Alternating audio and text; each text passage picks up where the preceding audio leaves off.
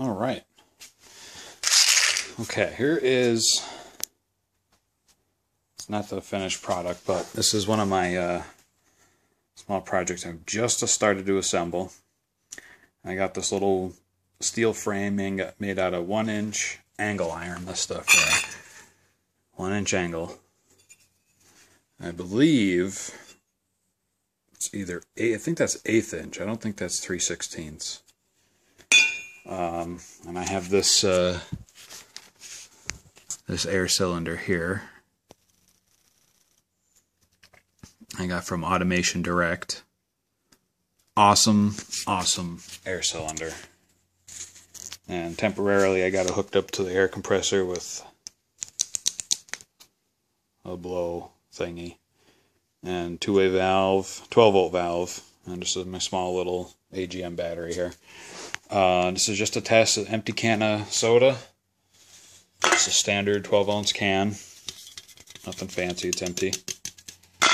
Just going to do a quick test here. Just to see how well it works before I finalize it, mount the cylinder. The cylinder's not mounted. It's just in there. You can see I'm going to mount it with these 4 holes. Them 2 there and these 2 here, and there's the push plate.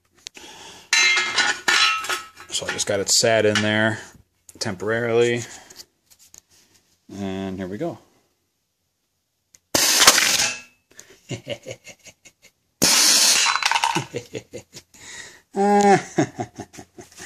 That's neat.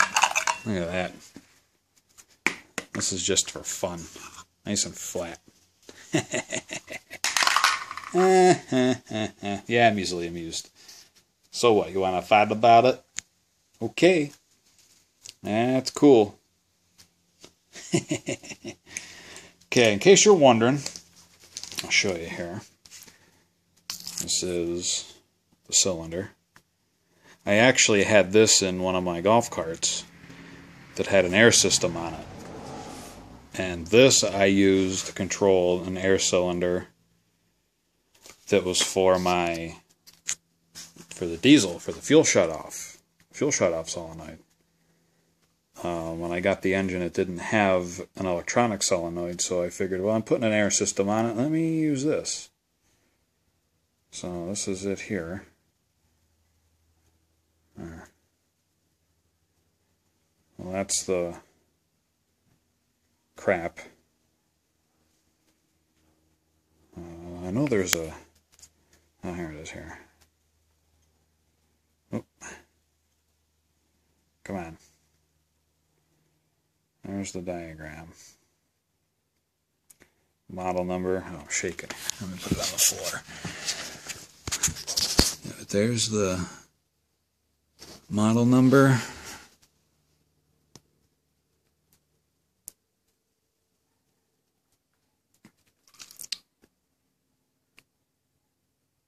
And I got it running right now. The air compressor's down a little bit. It's down to 125 psi, but that's the... This is just a test setup, and I'm going to be using that valve, and I'll put a momentary on toggle switch for the crush.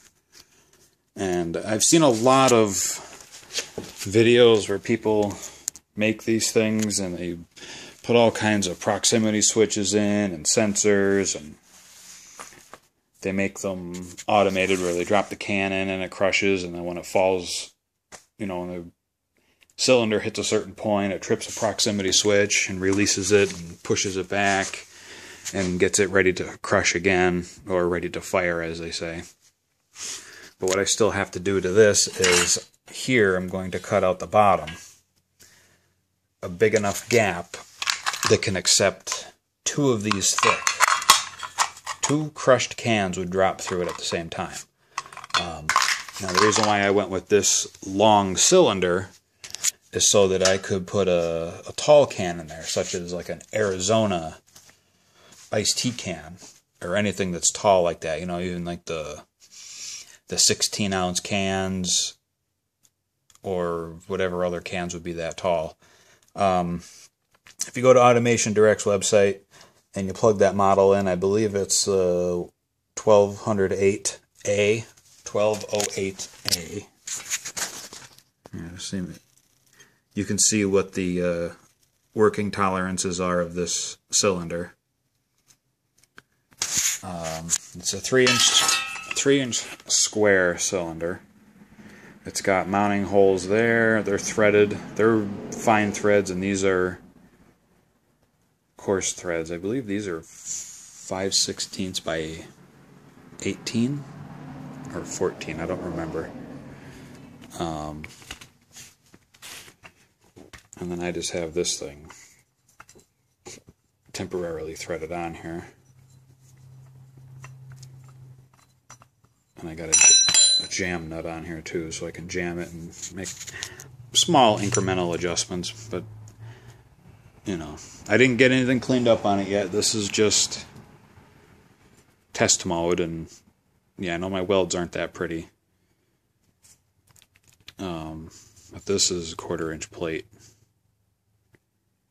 Yeah, that's 1/4-inch plate.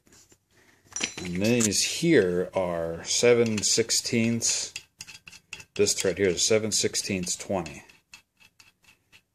Fine thread standard. I don't know if you can see that thread there. Well, it tries to focus on it, but then it can't. But yeah, 7/16. There you go. A little bit of surface rust on there because I've had this cylinder since Christmas, and this is the first time I've actually had some time to work on this.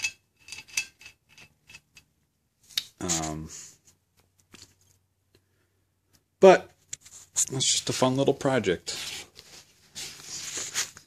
I made a lot of things from YouTube that I've seen made on YouTube, and I figured, well, let me see if I could do that, because I like to tinker with this kind of stuff. I love working with steel.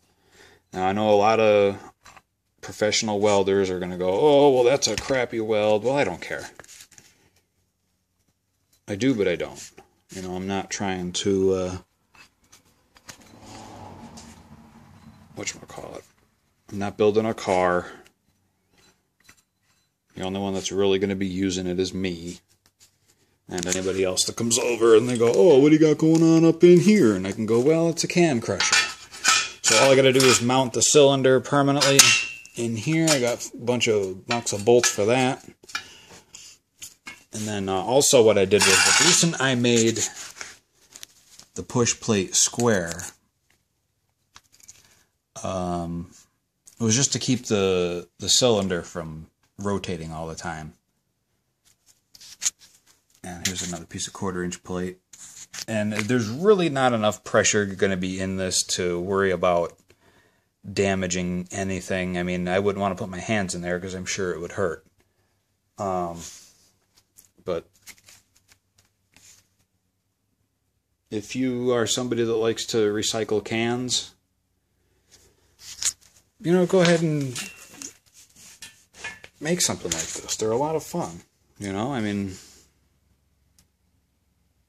I think they're fun. But yeah, that's it. That's the